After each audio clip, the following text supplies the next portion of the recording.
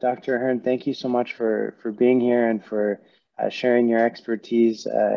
And really, so we've discussed here, wonderful idea formation, how you get research funding, how you can partner with industry.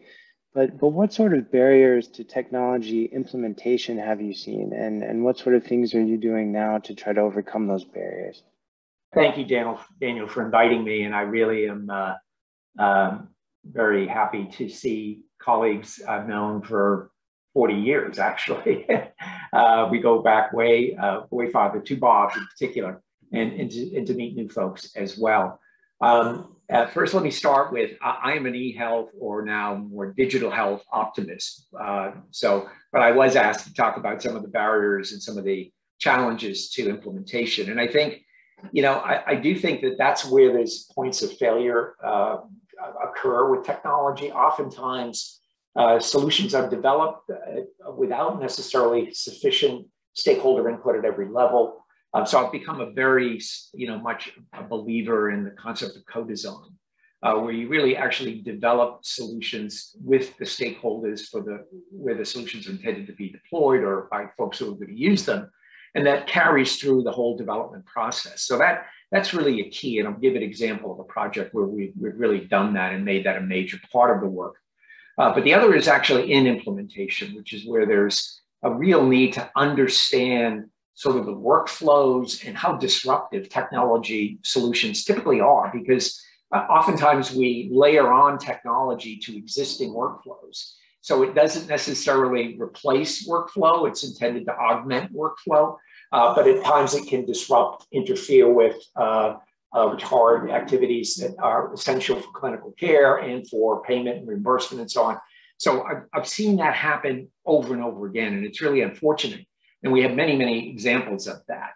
Frankly, we have fewer examples of where we have successful development, design development, deployment, implementation, and sustainable, uptake of these solutions. And I think we need to go there and get there if we're going to be able to really transform healthcare. And so fortunately in my career, I spent the first decade of my career doing behavioral pain research with, aside Bob Jamison and Bob Kerns. And then sort of took a tangent. I was always interested in technology from very early on.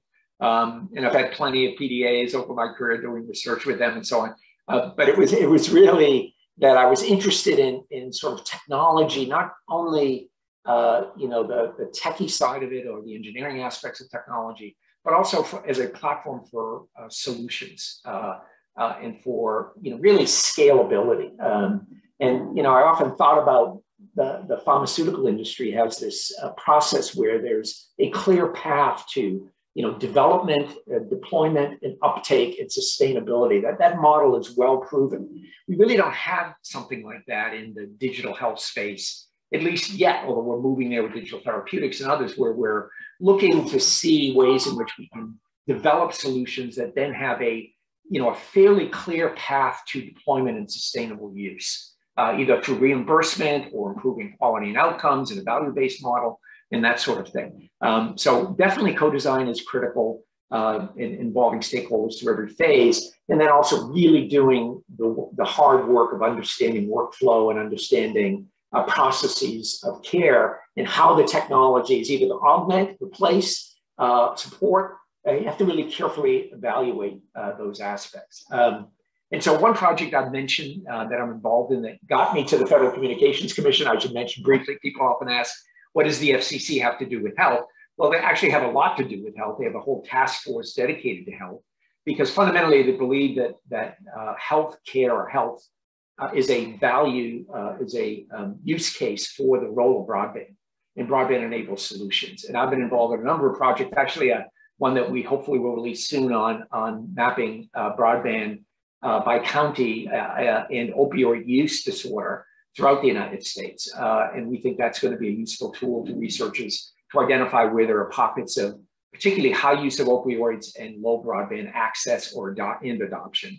But the project that we did collectively with the Federal Communications Commission and the National Cancer Institute is called LAUNCH, which stands for Linking and Amplifying User-Centered Networks Through Connected Health. Great acronym.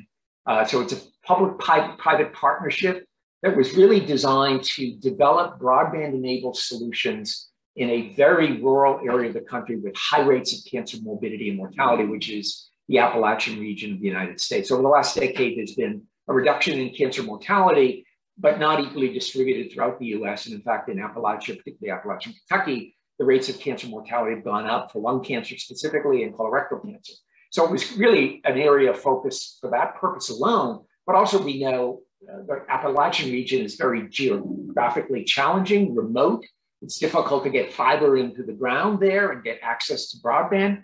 And it became very clear, if you don't have access, you are disadvantaged in the health context. And certainly in the case of cancer, the evidence is if you're more than 50 miles from a cancer center, you have poorer health outcomes than those that are closer to the cancer center. And part of that is related to, again, easy access to care or regular ongoing access to care.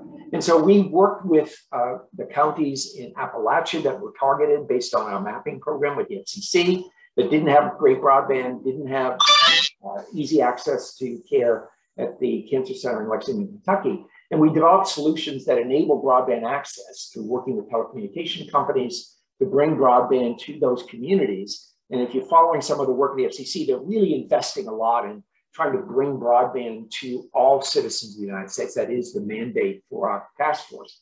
And then we worked very carefully with those communities. And I'll mention we have a whole series of reports of the work.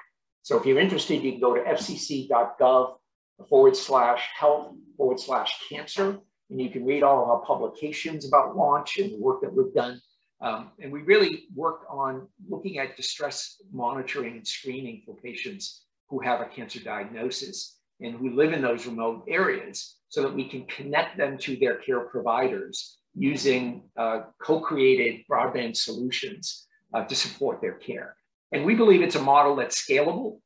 So we have what's called the Launch Pad, which stands for Platform for Agile Development, which is the idea of taking the resources we've developed, they're all available on the webpage and website, that could then be applied to other conditions, particularly in other rural parts of the country, where once broadband is deployed and it's adopted, then the opportunity to deliver technology-enabled solutions that are co-created, co-designed is much greater, much more likely.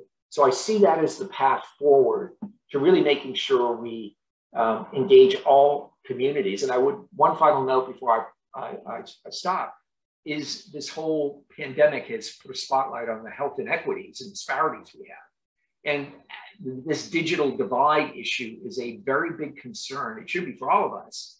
And we don't want to increase more. We don't want to increase disparities. We want to reduce disparities in health inequities. And to do that, we have to make sure that communities that don't have access do get access, and it's affordable and it's sustainable and the solutions are meaningful to them, then I think we can be successful. So I'll pause there.